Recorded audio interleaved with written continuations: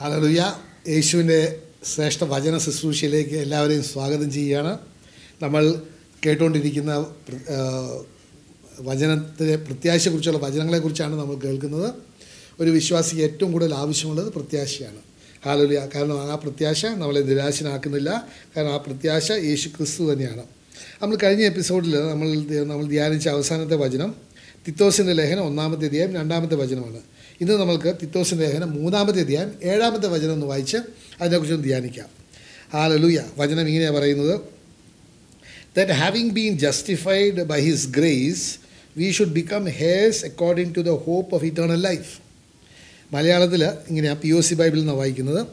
അവിടുത്തെ കൃപാവരത്താൽ നാം നീതീകരിക്കപ്പെടുന്നതിനും നിത്യജീവനെ പറ്റിയുള്ള പ്രത്യാശയിൽ നാം അവകാശികളാകുന്നതിനും വേണ്ടിയാണ് ഇങ്ങനെ ചെയ്തത്.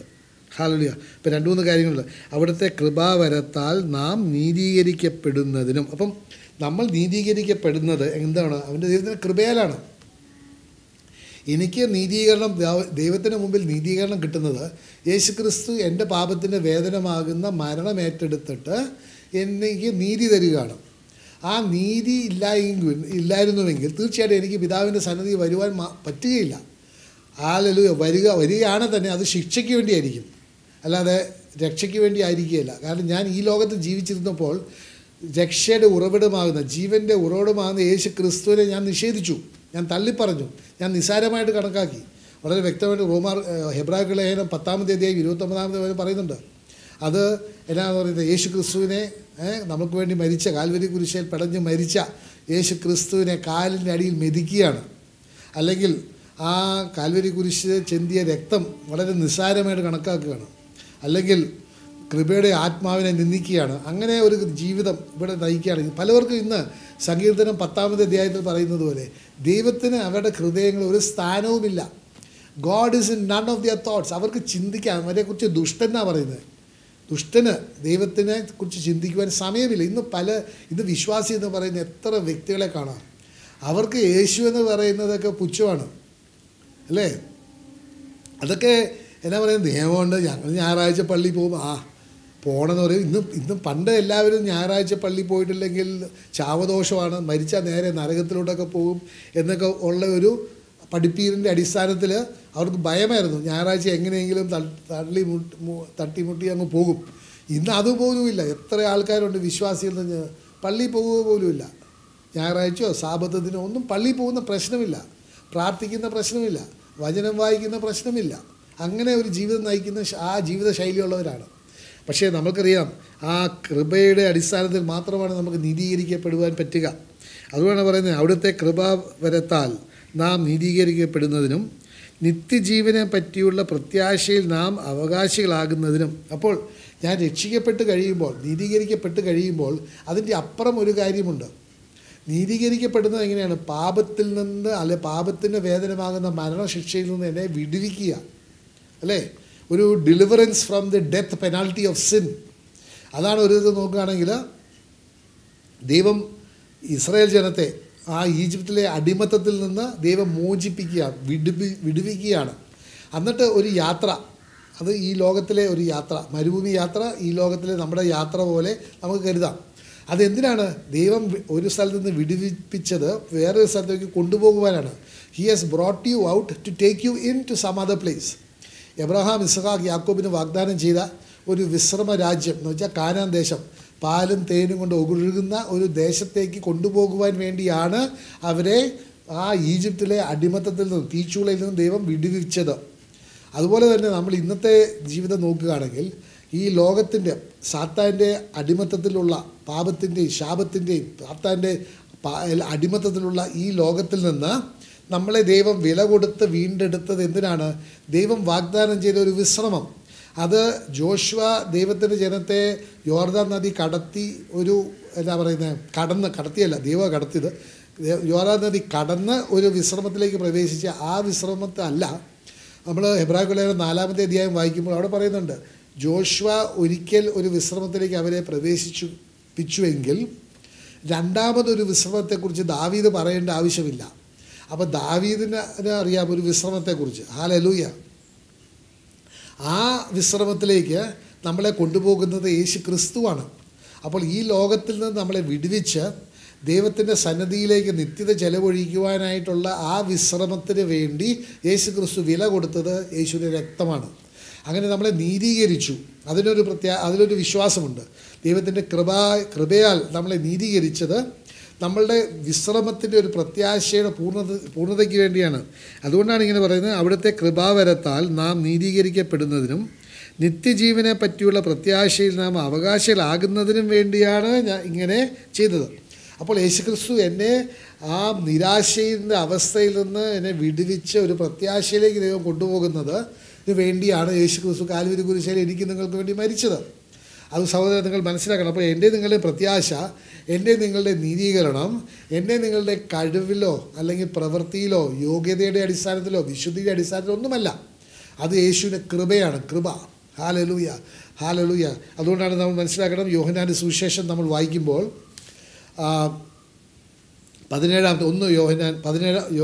1 വായിക്കുമ്പോൾ അവിടെ പറയുന്നുണ്ട്, നിയമം മോശ വഴി നൽകപ്പെട്ടു എന്ന് വെച്ചാൽ ഒരു വ്യക്തി വഴി കൽപ്പലകകളിലുള്ള 2 കൊരിന്ത്യർ 3 പറയുന്നത് വിധിയുടെ ശുശ്രൂഷയും മരണത്തിൻ്റെ ശുശ്രൂഷയുമാകുന്ന കൽപ്പലകകളിലുള്ള നിയമം മോശ വഴി നൽകപ്പെട്ടു എങ്കിലും രണ്ടാമത്തെ ഉടമ്പടി അത് നൽകപ്പെടുകയല്ല, അത് കടന്നു വരികയാണ്. ഒരു മനുഷ്യനാണ് കടന്നു വരുന്നത്.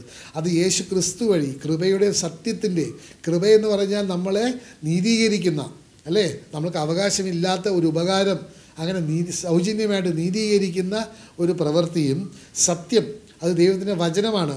നമ്മളെ പിന്നെയും പാപത്തിലേക്ക് പോകാതിരിക്കുവാൻ വേണ്ടി കാക്കുന്ന ദൈവത്തിൻ്റെ കരുതലും കാവലും കോട്ടയും ആയിട്ട് ദൈവം യേശു ക്രിസ്തു നമ്മുടെ ജീവിതത്തിലേക്ക് കടന്നു വന്നിരിക്കുകയാണ്. അതൊരു വ്യക്തിക്ക് കടന്നു വരാൻ പറ്റുകയുള്ളൂ. ഒന്ന് നൽകപ്പെടും. നമ്മളൊരു വസ്തുവിനെ നൽകുകയാണ്, ഒരു വ്യക്തി കടന്നു വരികയാണ്.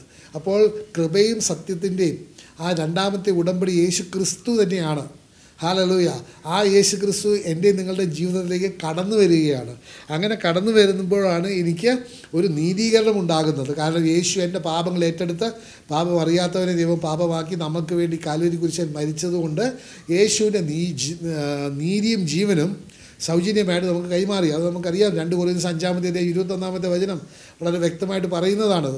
അങ്ങനെ എനിക്ക് നീതീകരിക്കപ്പെട്ടിട്ടുണ്ടെങ്കിൽ പിന്നെ എനിക്ക് നിത്യജീവനെക്കുറിച്ച് പ്രത്യാശയുണ്ട്. ഹല്ലേലൂയ. അതൊക്കെ ആ ഒരു അറിയുവാൻ വേണ്ടിയാണ്, അതിനെക്കുറിച്ച് ഒരു ഉറപ്പ് തരുവാൻ വേണ്ടിയാണ്, വെളിപാട് തരുവാൻ വേണ്ടിയാണ് യേശു ക്രിസ്തു കാൽവരി കുരിശിൽ മരിച്ചതും ഇന്ന് പരിശുദ്ധാത്മാവ് നമുക്ക് ഇതെല്ലാം അനുസ്മരിപ്പിച്ച് തരുന്നത്. ഹല്ലേലൂയ. അങ്ങനെ പ്രത്യാശ യേശു ക്രിസ്തുവിലായിരിക്കണം. അത് നമ്മൾ മനസ്സിലാക്കണം.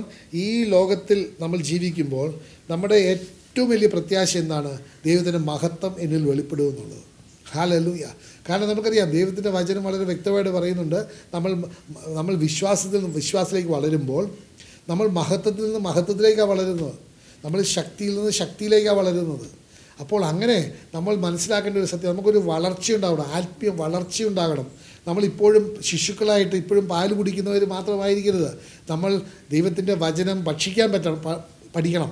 ഹല്ലേലൂയ. അതിനെക്കുറിച്ചുള്ള വെളിപാടിന് വേണ്ടി പ്രാർത്ഥിക്കണം. അപ്പോൾ യേശു ക്രിസ്തു നിന്നിലുണ്ടെങ്കിൽ ദൈവത്തിൻ്റെ മഹത്വം വെളിപ്പെടും. നമുക്കറിയാം, ദൈവത്തിൻ്റെ വചനം യോഹന്നാൻ്റെ സുവിശേഷം 1 പറയുന്നുണ്ട്, വചനം മാംസമായി നമ്മുടെ മധ്യേ വസിക്കുകയും ആ വചനത്തിൻ്റെ മഹത്വം നമ്മൾ ദർശിക്കുകയും ചെയ്തു. അപ്പോൾ എവിടെ വചനം വസിക്കുന്നുവോ അവിടെ എന്താണ്? മഹത്വം വെളിപ്പെടും. ഈ സത്യം നിങ്ങൾ മനസ്സിലാക്കണം. wherever the word is impregnated or is dwelling among you, the glory of that word will manifest. Hallelujah. ഇത് നമ്മൾ മനസ്സിലാക്കേണ്ട വലിയ സത്യം ഇതാണ്. അതുകൊണ്ടാണ് കൊളോഷ്യൻസ് 1-27 പറയുന്നത്, Christ in U is A hope of glory. Hallelujah. അപ്പോൾ യേശു ക്രിസ്തു നിന്നിൽ ഉണ്ടെങ്കിൽ അത് മഹത്വത്തിൻ്റെ പ്രത്യാശയാണ്. അപ്പോൾ എനിക്ക് മഹത്വം ഉണ്ടാകും എന്നുള്ളൊരു പ്രത്യാശയുടെ ഉറവിടം അല്ലെങ്കിൽ കാരണം എന്താണ്? യേശു ക്രിസ്തു എന്നിൽ. യേശു ക്രിസ്തു ആരാണ്? ദൈവത്തിൻ്റെ വചനമാണ്. വെളിപാട് 19-13 ഇത് എല്ലാ ടോക്കിലും പറയുന്നതാണ്. നമ്മൾ മനസ്സിലാക്കേണ്ട സത്യം ഇതാണ്, യേശു ക്രിസ്തു ദൈവത്തിൻ്റെ വചനമാണ്. അത് കാരണം എന്താണ് അങ്ങനെ പറയുന്നത്? കാരണം യേശു ക്രിസ്തു ഉളവായത് മറിയത്തിൻ്റെ ഗർഭത്തിൽ വചനമാണ് ഉളവായത്. I with me? The word became flush. ആ ഫ്ലഷ് ആരാ? യേശു ക്രിസ്തു. വേർഡ് ആരാ? യേശു ക്രിസ്തു തന്നെ. Hallelujah, hallelujah. അപ്പോൾ വചനം മറിയത്തിൻ്റെ ഗർഭപാത്രത്തിൽ ഉളവായത് വചനത്തിലൂടെ ഉള്ള ഒരു ശിശുവാണ്, വചനത്തിൽ നിന്ന് ജനിച്ച ശിശുവാണ്. ആ ശിശു യേശു ക്രിസ്തുവാണ്. അങ്ങനെ വചനം നമ്മളിൽ ഉളവാകുകയാണെങ്കിൽ, ഇഫ് യു ആർ ഇംപ്രഗ്നേറ്റഡ്, നമ്മൾ ഗർഭം ധരിക്കുകയാണ്, വചനം കൊണ്ട് ഗർഭം ധരിക്കുകയാണെങ്കിൽ, നമുക്കറിയാം ഒരു സ്ത്രീ ഗർഭം ധരിക്കുമ്പോൾ ഒരു തക്ക സമയത്തുണ്ട്, ഇത്രയും 35 ആഴ്ചയോ എന്തെങ്കിലും ആയിക്കോട്ടെ, ആ കറക്റ്റ് സമയത്ത് ഒരു ശിശുവിനെ പ്രസവിക്കും. അതുപോലെ തന്നെ ദൈവത്തിൻ്റെ വചനം എനിക്ക് ഉൾക്കൊള്ളുവാൻ പറ്റുകയാണെങ്കിൽ ആ ദൈവം നിശ്ചയിച്ചിരിക്കുന്ന ആ സമയത്ത് ആ വചനത്തിൻ്റെ മഹത്വം വെളിപ്പെടും, തീർച്ച. ഹല്ലേലൂയ. അതുകൊണ്ട് നമ്മൾ you must be impregnated with the word of God. You must, നമുക്ക് ഗർഭം ധരിക്കണം. ഹല്ലേലൂയ. പുരുഷർക്കും ഗർഭം ധരിക്കാൻ പറ്റും കേട്ടോ.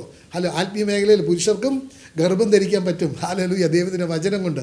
അങ്ങനെയാണെങ്കിൽ നമുക്ക് ആ വചനത്തിൻ്റെ മഹത്വം നമ്മളിൽ വെളിപ്പെടുന്നുള്ളത് തീർച്ചയാണ്. ഹല്ലേലൂയ. അതുകൊണ്ട് സഹോദര സഹോദരി, നമ്മൾ മനസ്സിലാക്കണം, നമ്മളുടെ മഹത്വത്തിൻ്റെ ഉറവിടം ദൈവത്തിൻ്റെ വചനമാണ്, യേശുവാണ്. അല്ലാതെ വേറെ ഒന്നുമല്ല. ഒരു മതമല്ല, ഒരു ആചാരമല്ല, അനുഷ്ഠാനമല്ല, പാരമ്പര്യമല്ല, നിയമമല്ല, ഒന്നുമല്ല. യേശു ക്രിസ്തു ആകുന്ന വചനമാണ്. അപ്പോൾ നമുക്ക് കൊലോഷ്യൻസ് ലേഖനം 3-ാമത്തെ അധ്യായം 4-ാമത്തെ വചനം വായിച്ച് കേൾക്കാം. When Christ, who is our life, appears, then you will also appear with him in glory. ഇതാണ് നമുക്ക് മനസ്സിലാക്കണം. നമുക്ക് യേശുവിൻ്റെ രണ്ടാമതൊരു വരവിനെ കുറിച്ചുള്ള പ്രത്യാശയുണ്ട്. കാരണം യോഹന്നാന്റെ സുവിശേഷം 14-ാമത്തെ അധ്യായം 3-ാമത്തെ വചനം പറയുന്നുണ്ട്, ഞാൻ ആയിരിക്കുന്നോടത്ത് നിങ്ങളുമായിരിക്കുക, ഞാൻ തിരികെ വന്ന് നിങ്ങളെ എൻ്റെ കൂടെ കൂട്ടിക്കൊണ്ടുപോകും. അതൊരു പ്രത്യാശയാണ്. അത് നമുക്ക് എന്നാ പറയുന്നത്, ഉറപ്പുള്ളൊരു പ്രത്യാശയാണ്. കാരണം ദൈവത്തിൻ്റെ വചനത്തിൽ നിന്ന് വളരെ വ്യക്തമായിട്ട് പറയുന്നുണ്ട്. നമുക്ക് കൊളോഷ്യൻസ് 3:4 ഇംഗ്ലീഷ് മലയാളത്തിൽ ഒന്ന് വായിച്ച് കേൾക്കാം. ഹല്ലേലൂയ. നമ്മുടെ ജീവനായ ക്രിസ്തു പ്രത്യക്ഷനാകുമ്പോൾ അവിടുന്നോടുകൂടെ നിങ്ങളും മഹത്വത്തിൽ പ്രത്യക്ഷപ്പെടും. ഇത് വളരെ വ്യക്തമായ ഒരു സത്യമാണ്. ഈ സത്യത്തെക്കുറിച്ച് കുറച്ചും കൂടെ വിശദമായിട്ട് ദൈവത്തിൻ്റെ വചനം കൊരിന്ത്യസ് ലേഖനത്തിൽ പറയുന്നുണ്ട്. 1 കൊരിന്ത്യസ് 15-ാമത്തെ അധ്യായം 42 മുതൽ 1 കൊരിന്ത്യൻസ് 15:42 42 മുതൽ 49 വരെ നമുക്ക് ഒന്ന് വായിച്ച് കേൾക്കാം. അത് വിശദീകരണത്തിന് ഒരാവശ്യമില്ല, വളരെ ലളിതമാണ്. എനിക്ക് അറിയാവുന്നതുപോലെ ഞാൻ പയ്യെ വായിക്കാം. നിങ്ങളുടെ ബൈബിൾ ഉണ്ടെങ്കിൽ ഒന്ന് തുറന്ന് വായിക്കണം, കൂടെ വായിക്കാം. കാരണം ഇത് ദൈവത്തിൻ്റെ വചനം വളരെ ലളിതമാണ്, അത് സത്യമാണ്. The simplicity and the purity of Christ എന്നാണ് പറയുന്നത്. ഹല്ലേലൂയ. വചനത്തെക്കുറിച്ച്. അതുകൊണ്ട് വലിയ പണ്ഡിതനൊന്നും ആവേണ്ട ആവശ്യമില്ല. നമുക്ക് ആകെ പരിശുദ്ധാത്മാവിനോട് വിധേയപ്പെട്ട് ഹൃദയങ്ങൾ തുറന്ന് നിങ്ങൾ വചനം വായിക്കുകയാണെങ്കിൽ പരിശുദ്ധാത്മാവ് നിങ്ങളെ പഠിപ്പിക്കും. കാരണം യോഹന്നാന്റെ സുവിശേഷം 6-ാമത്തെ അധ്യായം 45-ാമത്തെ വചനം പറയുന്നുണ്ട്, എല്ലാവരും ദൈവത്തിൻ്റെ ആത്മാവിനാൽ പഠിപ്പിക്കപ്പെടും. ഹല്ലേലൂയ. നമുക്ക് വായിച്ച് കേൾക്കാം. 1 കൊരിന്ത്യസ് 15-ാമത്തെ അധ്യായം 42. അതിനു മുമ്പ് നമുക്ക് 19-ാമത്തെ വചനം ഒന്ന് വായിക്കാം, എന്നിട്ട് ഇങ്ങോട്ട് വരാം. അവിടെ പറയുന്നുണ്ട്, ഹല്ലേലൂയ, ഈ ജീവിതത്തിന് വേണ്ടി മാത്രം ക്രിസ്തുവിൽ പ്രത്യാശ വെച്ചിട്ടുള്ളവരെങ്കിൽ നമ്മൾ എല്ലാ മനുഷ്യരെക്കാളും നിർഭാഗ്യം. അപ്പം ഈ ലോകത്ത് ഈ ഭൗതികമായ ചില കാര്യങ്ങളെക്കുറിച്ച് മാത്രമേ എനിക്ക് ദർശിക്കാൻ പറ്റുന്നുള്ളൂ. എൻ്റെ ആന്തരിക നേത്രങ്ങളൊക്കെ അടഞ്ഞിരിക്കുകയാണ്, ഞാൻ അന്ധകാരത്തിലാണ്. ഭൗതിക നേത്രങ്ങൾ മാത്രമേ. അപ്പം ലോട്ട് നോക്കി തിരഞ്ഞെടുത്തതുപോലെ ഭൗതികമായിട്ട് നല്ലതെന്നുള്ളതൊക്കെ ചെയ്ത് കൂട്ടുകയാണെങ്കിൽ തീർച്ചയായിട്ടും ദൈവത്തിൻ്റെ അനുഗ്രഹം നമ്മൾക്ക് നഷ്ടപ്പെടും. നമ്മൾക്ക് ആത്മീയ കണ്ണുകൾ കൊണ്ട് ദൈവത്തിൻ്റെ കരുതലും കാവലും കോട്ട എന്താണെന്ന് അറിയണം. അതാണ് എലൈഷ പ്രവാചകനെ നശിപ്പിക്കുവാനായിട്ട് അസീറിയ രാജാവിൻ്റെ സൈന്യം വന്നപ്പോൾ എലീഷയ്ക്ക് ഒരു ഭയവുമില്ലായിരുന്നു. കാരണം അവൻ്റെ ആന്തരിക നേത്രങ്ങൾ തുറന്നതുകൊണ്ട് അവന് ദൈവത്തിൻ്റെ കരുതലിനെ കുറിച്ച് കാണാൻ പറ്റി. പക്ഷേ കൂടിയുണ്ടായിരുന്ന പൃഥ്വിന് ആ ആന്തരിക നേത്രങ്ങൾ തുറന്നിട്ടില്ലായിരുന്നു. അതുകൊണ്ട് എലീഷ പ്രാർത്ഥിച്ചു, ദൈവമേ അവൻ്റെ കണ്ണുകൾ തുറക്കണമേ. തുറന്നപ്പോഴാണ് ദൈവത്തിൻ്റെ കരുതൽ, അഗ്നിരഥങ്ങൾ, സൈന്യത്തിൻ്റെ ശത്രുവിൻ്റെ സൈന്യത്തേക്കാൾ ഏറെ ദൈവത്തിൻ്റെ രഥങ്ങൾ അവനെ സംരക്ഷിക്കുവാനായിട്ട് അവിടെ കണ്ടു. പിന്നെയുള്ളതൊക്കെ നമുക്കറിയാം എങ്ങനെ വിജയം കിട്ടിയെന്നൊക്കെ. അപ്പോൾ നമ്മളുടെ ആന്തരിക നേത്രങ്ങൾ തുറന്നാൽ മാത്രമേ എഫെസ്യസ് 1-ാമത്തെ അധ്യായത്തിൽ പറയുന്ന പോലെ നമ്മുടെ വിളിയിലുള്ള പ്രത്യാശ എന്താണെന്നും നമ്മളിൽ വെളിപ്പെടാനുള്ള മഹത്വം എന്താണെന്നും നമ്മളിൽ വ്യാപരിക്കുന്ന പരിശുദ്ധാത്മാവിൻ്റെ ശക്തി എന്താണെന്നും ഒക്കെ നമുക്ക് ഗ്രഹിക്കാൻ പറ്റുകയുള്ളൂ. അപ്പോൾ നമ്മളുടെ പ്രത്യാശ ഭൗതികമായ ചില അനുഗ്രഹങ്ങളിലായിരിക്കരുത്, അതിനുപരി ഒരു നിത്യജീവനെക്കുറിച്ച്, ഒരു ഉയർപ്പിനെ കുറിച്ചായിരിക്കണം. അതിനെക്കുറിച്ചാണ് നമുക്ക് തുടർന്ന് വായിക്കുമ്പോൾ 42-ാമത്തെ വചനം മുതൽ 1 കൊരിന്ത്യസ് 15 42 മുതൽ 49 വരെ ഇങ്ങനെയാണ് വായിക്കുന്നത്. ഇപ്രകാരം തന്നെയാണ് മരിച്ചവരുടെ പുനരുദ്ധാനവും. നശ്വരതയിൽ വിതയ്ക്കപ്പെടുന്നു, അനശ്വരതയിൽ ഉയർപ്പിക്കപ്പെടുന്നു. അവമാനത്തിൽ വിതയ്ക്കപ്പെടുന്നു, മഹിമയിൽ ഉയർപ്പിക്കപ്പെടുന്നു. ബലഹീനതയിൽ വിതയ്ക്കപ്പെടുന്നു, ശക്തിയിൽ ഉയർപ്പിക്കപ്പെടുന്നു. വിതയ്ക്കപ്പെടുന്നത് ഭൗതിക ശരീരം, പുനർജീവിക്കുന്നത് ആത്മീയ ശരീരം. ഭൗതിക ശരീരമുണ്ടെങ്കിൽ ആത്മീയ ശരീരവും ഉണ്ട്. ആദ്യ മനുഷ്യനായ ആദാം ജീവനുള്ളവനായിരുന്നു എന്ന് എഴുതപ്പെട്ടിരിക്കുന്നു. അവസാനത്തെ ആദാം എന്ന് വെച്ചാൽ യേശു ക്രിസ്തു ജീവദാതാവായി ആത്മാവായി തീർന്നു. എന്നാൽ ആദ്യമുള്ളത് ആത്മീയനല്ല, ഭൗതികനാണ്. പിന്നീട് ആത്മീയൻ. ആദ്യ മനുഷ്യൻ ഭൂമിയിൽ നിന്നുള്ള ഭൗതികനാണ്. രണ്ടാമത്തെ മനുഷ്യനോ സ്വർഗത്തിൽ നിന്നുള്ളവൻ. ഭൂമിയിൽ നിന്നുള്ളവൻ എങ്ങനെയോ അങ്ങനെ തന്നെ ഭൗമികരും, സ്വർഗത്തിൽ നിന്നുള്ളവൻ എങ്ങനെയോ അങ്ങനെ തന്നെ സ്വർഗീയരും. നമ്മൾ ഭൗമികൻ്റെ സാദൃശ്യം ധരിച്ചതുപോലെ തന്നെ സ്വർഗീയൻ്റെ സാദൃശ്യവും ധരിക്കും. ആമേൻ. അപ്പോൾ ഇതിൽ നമുക്ക് മനസ്സിലാക്കേണ്ട വലിയ സത്യം ഇതാണ്. ഹല്ലേലൂയ. യേശു ക്രിസ്തു രണ്ടാമത് വരുമ്പോൾ നമ്മുടെ അവസ്ഥ മാറും. നമ്മൾ എങ്ങനെയാണ് ബലഹീനതയിലും ഒക്കെ അവമാനത്തിലൊക്കെ നമ്മൾ അടക്കപ്പെട്ടോ ഒക്കെ വിതയ്ക്കപ്പെട്ടോ. അതുകൊണ്ട് നമ്മുടെ ജീവിതത്തിൽ ചിലപ്പം പലവരും പല ദാരിദ്ര്യത്തിലായിരിക്കും മരിച്ചത്, രോഗത്തിലായിരിക്കും മരിച്ചത്, അല്ലെങ്കിൽ പറയുന്ന വലിയ നേട്ടമുള്ള ഒരു അവസ്ഥയിലായിരിക്കില്ല മരിച്ചത്. എങ്കിൽ ദൈവം പറയാണ്, ദൈവം അതൊന്നും കണക്കാക്കുന്നില്ല.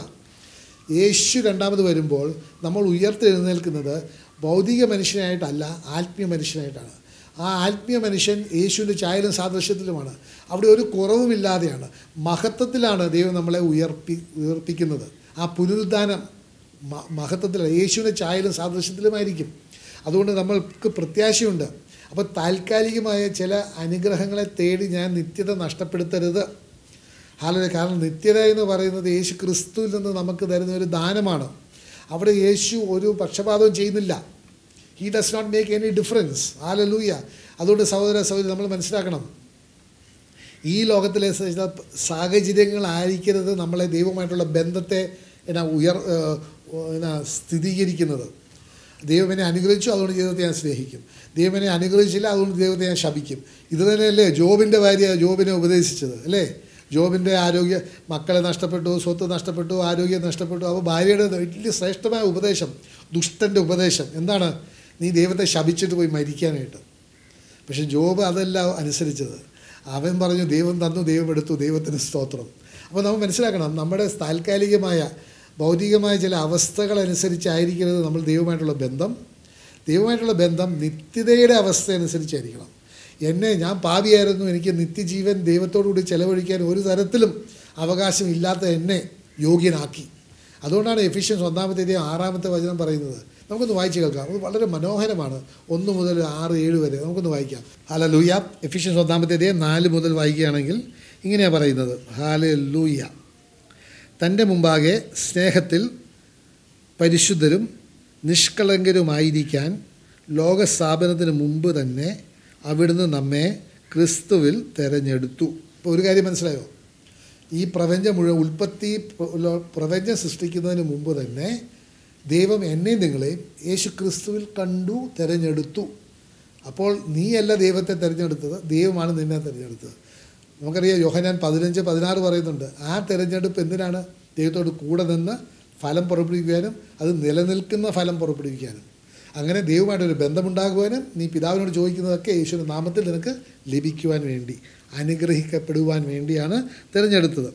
പിന്നെ യേശു ക്രിസ്തു വഴി നാം അവിടുത്തെ പുത്രരായി ദത്തെടുക്കപ്പെടണമെന്ന് അവിടുന്ന് തൻ്റെ ഹിതവും ലക്ഷ്യവും അനുസരിച്ച് മുൻകൂട്ടി തീരുമാനിച്ചു.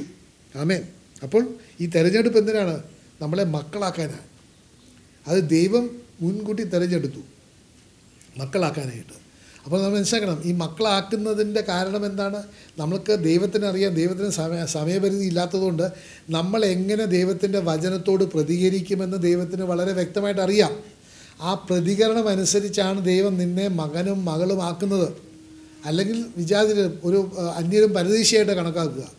അതുകൊണ്ടാണ് എഫിഷ്യൻസ് 1-ാമത്തെ അധ്യായം 2-ാമത്തെ അധ്യായം 19-ാമത്തെ വചനം 18-ാമത്തെ വചനം പറയുന്നുണ്ട്, ഇരുകൂട്ടർക്കും ഒരേ ആത്മാവിനാൽ ദൈവത്തിൻ്റെ സന്നിധി വരുവാൻ കഴിവുണ്ട്.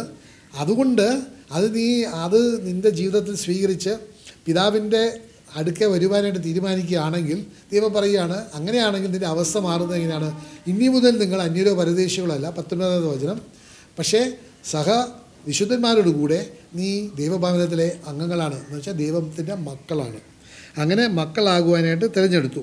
പിന്നെ അവിടുന്ന് ഇപ്രകാരം ചെയ്തത് തൻ്റെ പ്രിയപ്പെട്ടവനിലൂടെ, യേശുക്രിസ്തുവിലൂടെ, ഇൻ ക്രൈസ്റ്റ്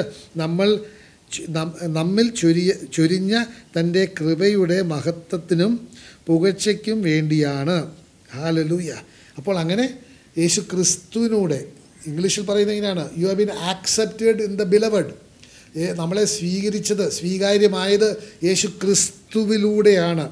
പിന്നെ 7-ാമത്തെ വചനം പറഞ്ഞത്, അവിടുത്തെ കൃപയുടെ സമൃദ്ധിക്കൊത്ത നമുക്ക് ക്രിസ്തുവിൽ പാപമോചനവും അവൻ്റെ രക്തം വഴി രക്ഷയും കൈവരിക്കുന്നു. ആമേൻ. അങ്ങനെ യേശുക്രിസ്തുവിൻ്റെ ആ കൃപ, ആ കാൽവരി കുരിശിൽ ചെയ്ത യാഗത്തിൻ്റെ അടിസ്ഥാനത്തിൽ നമുക്ക് പാപമോചനവും നീതീകരണവും സൗജന്യമായിട്ട് ദൈവം തരികയാണ്. ഇതാണ് നമ്മളുടെ പ്രത്യാശ. ഹല്ലേലൂയ. യേശുക്രിസ്തു രണ്ടാമത് വരുമ്പോൾ നമ്മൾ അവനോട് കൂടെ ചേർക്കപ്പെടും എന്നുള്ള, അതുമാത്രമല്ല, ചേർക്കപ്പെടുക മാത്രമല്ല, അവനായിരിക്കുന്നോടത്ത് നമ്മളുമായിരിക്കും എന്നുള്ള പ്രത്യാശ. അതുകൊണ്ടാണ് ഒരു വിശ്വാസിക്ക് മരിക്കാനായിട്ട് ഭയമില്ല. ഹല്ലേലൂയ. പൗലോസ് അപ്പോസ്തലൻ നല്ല എഴുതുന്നുണ്ട്, എനിക്ക് മരിക്കാനാണ് താല്പര്യം, യേശുവിനോട് കൂടെ ചേരാം, പക്ഷേ ഇവിടെ എനിക്കൊരു ദൗത്യമുണ്ട്, ആ ദൗത്യം പൂർത്തീകരിച്ചിട്ട് വേണം അത് ചെയ്യാൻ. കാരണം ദൗത്യം പൂർത്തീകരിച്ചാൽ മാത്രമേ ദൈവത്തിന് മഹത്വം കൊടുക്കുവാൻ പറ്റുകയുള്ളൂ. അപ്പോൾ നമ്മൾ മനസ്സിലാക്കണം, ആ യേശുക്രിസ്തുവിൽ നമ്മൾക്കുള്ള ആ പ്രത്യാശ എന്ത് ശ്രേഷ്ഠമാണ്, വിശിഷ്ടമാണ്. Hallelujah, hallelujah. അത് നമ്മളുടെ ഈ ലോകത്തിലെ താൽക്കാലികമായ ഭൗതിക ജീവിതത്തിൽ നിന്ന് അത് നമ്മുടെ നിത്യജീവനിലേക്ക് കടന്നു. That you will transcend from your earthly mortal life into your eternal life with Christ Jesus. Hallelujah. അതുകൊണ്ട് സഹോദരൻ, നമ്മൾ മനസ്സിലാക്കണം, ഈ ലോകത്തിലായിരിക്കുമ്പോൾ എന്തെങ്കിലും കിട്ടാനായിട്ട് എന്ന് പറഞ്ഞ് ആ ദൈവത്തിൻ്റെ മുമ്പിൽ പോകുന്നത് ഒരു ഭിക്ഷക്കാരനെ പോലെ താ പറയാനായിട്ടല്ല. ദൈവത്തിന് മുമ്പിൽ നിങ്ങൾ പോകുന്നത് മക്കളായിട്ട് ദൈവത്തെ കെട്ടിപ്പിടിച്ച് ചുംബിക്കാനാണ്. ഹല്ലേലൂയ. കാരണം മക്കൾക്കറിയാം, ഒന്നും ചോദിക്കേണ്ട ആവശ്യമില്ല, പിതാവെല്ലാം കണ്ട് അറിഞ്ഞ് തക്ക സമയത്ത് തരും. അതുകൊണ്ടാണ് മത്തായിയുടെ സുവിശേഷം 6-ാമത്തെ അധ്യായം 33-ാമത്തെ വചനം പറയുന്നത്, എന്നാൽ നീ സ്വർഗ്ഗരാജ്യവും അതിന് നീതിയും ആദ്യം അന്വേഷിക്കുക, അപ്പോൾ നിനക്ക് ആവശ്യമുള്ളതൊക്കെ ദൈവം നിനക്ക് കൂട്ടിച്ചേർത്ത് തരും. അങ്ങനെ നമ്മൾ ഈ ലോകത്തിൽ ജീവിക്കുമ്പോൾ സഹോദര, നമ്മൾ ദൈവത്തിൻ്റെ മുഖമാണ് കാണേണ്ടത്, അല്ലാതെ ദൈവത്തിൻ്റെ കരമല്ല. കരത്തിൽ നിന്ന് കിട്ടും, മുഖത്തിൽ നിന്ന് സ്നേഹിക്കാൻ പറ്റും. ആ മുഖത്തെ സ്നേഹിക്കണം. അങ്ങനെ ജീവിക്കുമ്പോൾ തീർച്ചയായിട്ടും കരം നമ്മുടെ കൂടെ വന്നോളും. അവൻ്റെ ഭുജബലത്താൽ അവൻ നമ്മളെ അനുഗ്രഹിച്ച് സംരക്ഷിച്ച് കാത്ത് പരിപാലിച്ച് നടത്തും. അതുകൊണ്ട് നമ്മൾ ഈ പ്രത്യാശയിൽ നമുക്ക് സന്തോഷിക്കാൻ അവകാശമുണ്ട്, വകയുണ്ട്. അതുകൊണ്ടാണ് ദൈവത്തിൻ്റെ വചനം നമ്മൾ വായിക്കുമ്പോൾ റോമാർക്കുള്ള ലേഖനം, ഹല്ലേലൂയ, 12-ാമത്തെ അധ്യായം 12-ാമത്തെ വചനം നമുക്കൊന്ന് വായിക്കാം. അപ്പോൾ റോമൻസ് 12-ാമത്തെ അധ്യായം 12-ാമത്തെ വചനം വായിക്കുമ്പോൾ ഇംഗ്ലീഷ് ഇങ്ങനെയാണ് പറയുന്നത്, rejoicing in hope, patient in tribulation, continuing സ്റ്റെഡ്ഫാസ്റ്റ്ലി in prayer. അപ്പോൾ ഒരു യേശുവിൽ വിശ്വസിച്ച് യേശുവിൽ ആശ്രയിക്കുന്ന ഒരു വ്യക്തിയുടെ 3 വിശേഷങ്ങൾ അവിടെ പറയുന്നത്. ഒന്ന്, അവൻ നമുക്ക് മലയാളത്തിൽ നിന്ന് വായിക്കാം, വളരെ വ്യക്തമായിട്ട് ഇവിടെ പറയുന്നുണ്ട്, പ്രത്യാശയിൽ സന്തോഷിക്കുവിൻ. ഇത് റോമൻസ് 12-ാമത്തെ അധ്യായം 12-ാമത്തെ വചനം. പ്രത്യാശയിൽ സന്തോഷിക്കുവിൻ, ക്ലേശങ്ങളിൽ സഹനശീലരായിരിക്കുവിൻ, പ്രാർത്ഥനയിൽ സ്ഥിരതയുള്ളവരായിരിക്കുവിൻ. അപ്പോൾ ഇതാണ് മൂന്ന് വിശേഷങ്ങൾ. ഒന്ന്, ഒരു പ്രത്യാശയുണ്ട്, അതിൽ സന്തോഷിക്കണം. ക്ലേശങ്ങളുണ്ട്, അതിൽ പേഷ്യൻ്റ് ആയിരിക്കണം.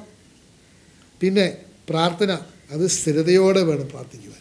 അങ്ങനെ ദൈവത്തിൽ നിന്നാണ്, ദൈവമാണ് എൻ്റെ എല്ലാ നന്മയുടെയും ഉറവിടം എന്നുള്ള ആ ഒരു ബോധ്യം, ആ ഒരു വെളിപാടിനെ അനുസരിച്ച് ആ പ്രയാസവേളയിലും ഞാൻ സന്തോഷിക്കുന്നു. അതിൽ ഫിലിപ്പിയർക്കുള്ള 4-ാമത്തെ അധ്യായം 4-ാമത്തെ വചനം, പൗലോസ് അപ്പോസ്തലൻ കാരാഗൃഹത്തിലായിരുന്നപ്പോൾ പോലും ആ ജനത്തോട്, ഫിലിപ്പീൻസ് ആ സഭയോട് എഴുതുന്നതാണ്, നിങ്ങൾ സന്തോഷിക്കുന്നു, എപ്പോഴും സന്തോഷിക്കുവിൻ. റിജോയ്സ് ഇൻ ദ ലോർഡ്, എപ്പോഴും കർത്താവിൽ സന്തോഷിക്കുവിൻ. Rejoice in the Lord always, and again I say rejoice. പിന്നെ ട്രിബുലേഷൻ, അല്ലേ, നമുക്ക് പ്രയാസങ്ങളും ബുദ്ധിമുട്ടുകളൊക്കെ ഉണ്ടാകുമ്പോൾ നമ്മൾ അത് സഹനശീലം ഉണ്ടാകണം. Must be patient. അതാണ് റോമാർക്കുള്ള ലേഖനം 5-ാമത്തെ അധ്യായം. ഹല്ലേലൂയ. നമ്മൾ 3 മുതൽ വായിക്കുമ്പോൾ വളരെ വ്യക്തമായിട്ട് അവിടെയും പറയുന്നുണ്ട്, നമ്മളുടെ പ്രത്യാശയുള്ളവൻ്റെ എങ്ങനെയായിരിക്കും അവൻ ആ പ്രശ്നങ്ങളെ നേരിടുന്നതെന്ന്. ഹല്ലേലൂയ. അവിടെ പറയുന്നത് ഇങ്ങനെയാണ്, 3 മുതൽ 5 വരെ. നമ്മുടെ കഷ്ടതയിലും നാം അഭിമാനിക്കുന്നു, എന്തെന്നാൽ കഷ്ടത സഹനശീലവും, സഹനശീലം ആത്മധൈര്യവും, ആത്മധൈര്യം പ്രത്യാശയും ഉളവാക്കുന്നു എന്ന് നാം അറിയുന്നു. പ്രത്യാശ നമ്മെ നിരാശനാക്കുന്നില്ല, കാരണം നമുക്ക് നൽകപ്പെട്ടിരിക്കുന്ന പരിശുദ്ധാത്മാവിലൂടെ ദൈവത്തിൻ്റെ സ്നേഹം നമ്മുടെ ഹൃദയങ്ങളിലേക്ക് ചൊരിയപ്പെട്ടിരിക്കുന്നു. ആമേൻ. അപ്പോൾ അങ്ങനെ നമ്മുടെ ക്ലേശങ്ങളിൽ നമ്മൾ സഹനശീലത കാണിക്കുകയാണ്, കാരണം ആ പ്രത്യാശനെ നിരാശനാക്കുന്നില്ല. പിന്നെ continuing സ്റ്റെഡ് fastly in prayer. Prayer എന്ന് പറഞ്ഞാൽ, പ്രാർത്ഥന എന്ന് പറയുന്നത് ദൈവമായിട്ടുള്ള സംഭാഷണമാണ്. നമ്മൾ സമയം ചെലവഴിക്കണം. Hallelujah, hallelujah. എല്ലാവർക്കും തിരക്കുണ്ട് അല്ലേ? പലപ്പോഴും നമുക്ക് സമയം കണ്ടെത്തുവാനായിട്ട് പ്രയാസമാണ്. എങ്കിലും നമ്മൾ സമയം കിട്ടുന്നിടത്തോഴൊക്കെ ദൈവമായിട്ടൊരു സംഭാഷണത്തിലായിരിക്കണം. Prayer is A communication. നമുക്ക് യേശു തന്നെ പകൽ കാലത്തുള്ള ശുശ്രൂഷ കഴിഞ്ഞിട്ട് ദൈവത്തിൻ്റെ വചനം പലയിടങ്ങളിലും പറയുന്നുണ്ട്. ശിഷ്യന്മാർ ഭവനത്തിലോ എവിടെയെങ്കിലും പോയി വിശ്രമിക്കുന്ന ആ സമയത്ത് യേശു ക്രിസ്തു മലമുകളിൽ പോയിട്ട് ദൈവത്തിൻ്റെ മുമ്പിൽ, പിതാവിൻ്റെ മുമ്പിൽ പ്രാർത്ഥിക്കുകയായിരുന്നു. He was in A communion with the father. അപ്പോൾ ഇന്ന് നമ്മൾ പ്രാർത്ഥിക്കുമ്പോൾ ദൈവമായിട്ട് നമ്മളൊരു കൂട്ടായ്മയിൽ, ഒരു കമ്മ്യൂണിയനിലാണ്. അങ്ങനെ പ്രാർത്ഥിക്കണം സ്റ്റെഡ് ഫാസ്റ്റ്ലി. അത് നമുക്ക് എന്നേക്കും വേണം.